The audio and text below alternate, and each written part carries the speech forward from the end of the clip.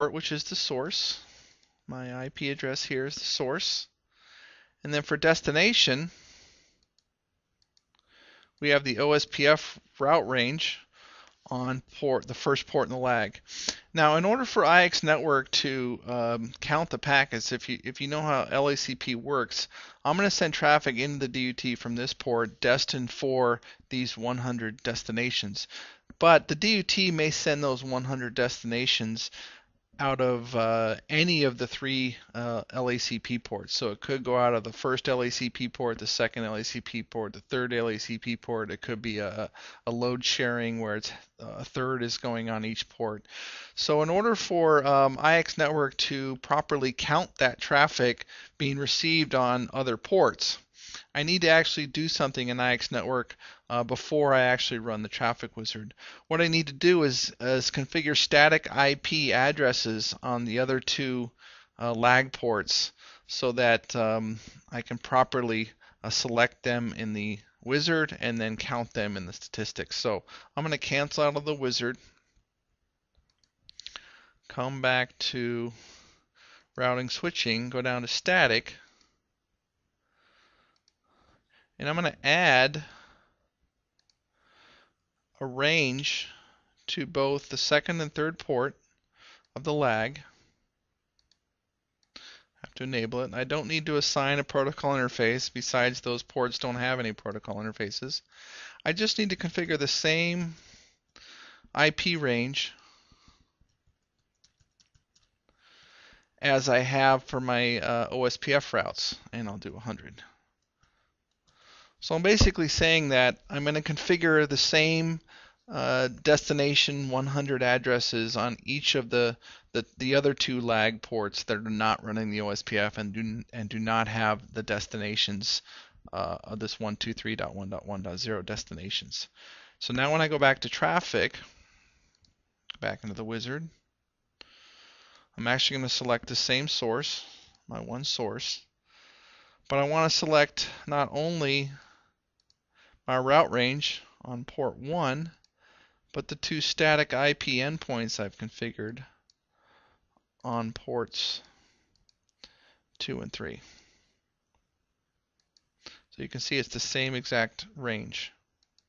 This will make, along with the merge destination feature over here, this will make my statistics very accurate in reading LACP traffic. So I've done that. I add that over there. Just going unidirectionally. You can see I've only got one endpoint, but in reality it's merged over the three.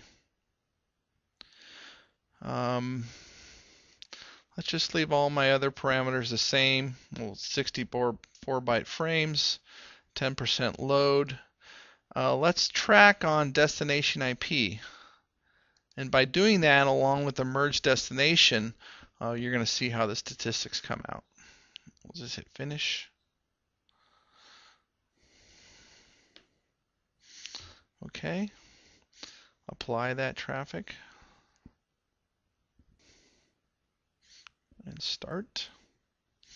And then we'll switch over. And let's just look at one statistic here. OSPF is still up. And it looks like the DUT is forwarding all of those frames on that traffic item. Now this particular view is just giving you an overall health of the entire traffic item.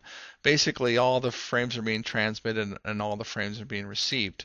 But now we want to know, are all the, show me the per flow stats or the per destination stats. So if I drill down per my tracked item of destination, and I'll close off the other view because for real estate space, I can see that IxNetwork has actually merged all of the traffic across all of those three ports, and I see very accurate per flow statistics regardless of which RX port I receive them on, because right now I don't know how the DUT is forwarding those packets across the lag. One way I could find that out is unclick that and click on data plane port statistics. So in data plane port statistics, I can see that my transmit rate is 148,000 packets per second, and the DUT is not exactly equally sending that traffic across the ports. So 58%, 58,000 there, 55,000 there, 35,000 there.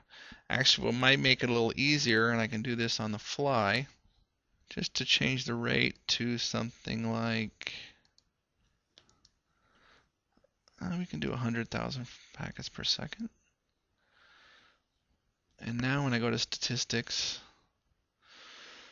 I can see that 39% of my traffic is going across the first lag port, 37% the second port, and 24%. So it's not equally dividing the traffic. But that's